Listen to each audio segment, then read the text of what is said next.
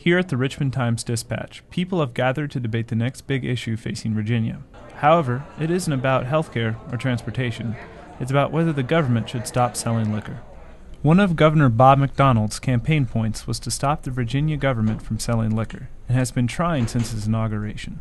A bill to stop the government sale of liquor appeared this past spring from Senator Mark Obenshain, but was withdrawn and will appear in the next session. Senator John Watkins, a continued supporter for the privatization of liquor sales, explains the goal of the McDonnell administration in selling liquor licenses. The governor has laid out one of the biggest pros as being the financial piece of it, and he wants to utilize that to supplement some of the needs for transportation.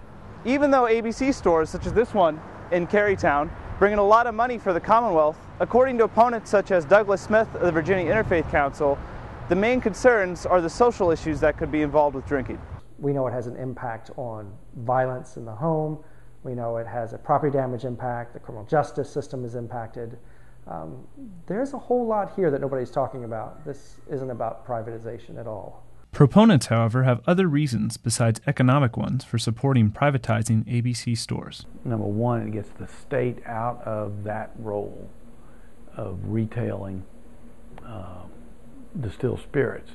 Another part of the plan, according to Governor McDonnell, is to increase the number of stores selling liquor from a little over 300 currently to 950 after ABC is privatized.